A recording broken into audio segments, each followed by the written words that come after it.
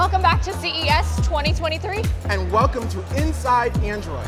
Between brand partnerships and product design updates, Android is all about devices working better together. So we're going to sit down and have a chat with some leaders from Google. We are here with Samir Samad. He's the VP of Product Management here at Google. So my favorite thing about this Google activation is that we're seeing this in real time. I can see my watch connect with my Pixel phone. What would you say your favorite example is of devices working better together here at CES? Okay, I think this is a small thing, but it's just a pet peeve of mine when I can't get really cool headphones that I bought to work with my phone. And Bluetooth is wonderful, but also not wonderful sometimes. And with Fast Pair, we now have 300 plus headphone brands and models that all work seamlessly. So it just makes it really simple, and I love that. I'm here with Dieter Bohn, the Director of Product Operations here at Google. What example of a multi-device experience are you most excited to showcase here at CES? I think that I am most excited about this new thing that we're doing with Spotify. Okay, I love music, I'm very interested. So Android has this music player that shows up in the lock screen or the notifications, and it's got this little output switcher. And you tap it and you can choose between the headphones or speakers. But this year, we're going to allow you to also choose between Spotify Connect sources, so it's going to be really cool. I am here with Shalini Gopal. She is the GM and VP of Google TV. What would you say your favorite example is of Android devices and Google devices working better together here at CES? I don't know if you're like me, but I constantly lose my remote control. I'm like, where is it? And it's usually under the sofa somewhere. The dog's eaten it. The dog!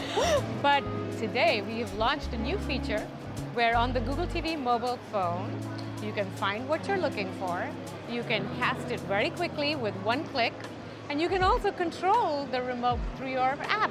So the remote control is now on the phone, very easily controllable, no more finding what did the dog eat today? Yeah. And so I'm very excited about that. What do you think the future is like for devices working better together? So that is part of what Android's ethos is all about, is working together with partners and making all that come together.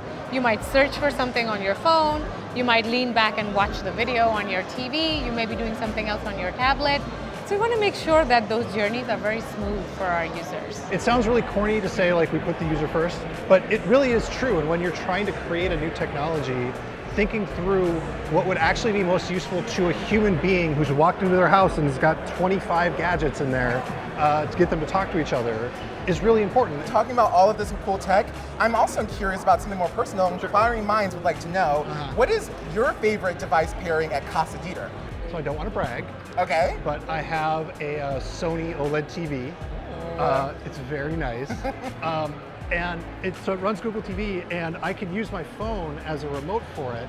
It's a lot more convenient than hunting down the remote, because my phone is, let's be honest, in my hand all of the time. Well, it sounds like we're doing movie night at Dieter's. Sounds amazing. So my nephew is getting married soon. Being from India, we're all Bollywood fans. We're all going to do a Bollywood dance, and we're exchanging steps and videos over WhatsApp. So that's my favorite use case, is really taking my Android phone, using my WhatsApp app to launch the video onto the TV, and then all of us dancing to Bollywood. Well, I'm a little biased because, I'm a Googler.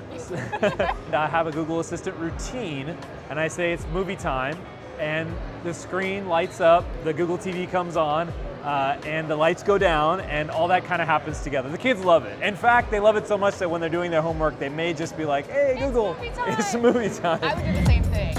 We'd like to give a big thanks to Shalini, Dieter, and Samir for answering some questions with us to get everyone a little bit closer to what's going on inside Android. And guys, we've had so much fun covering CES 2023 in Vegas. Thank you so much for tuning in, but we got a blast. Gotta bounce. See you later.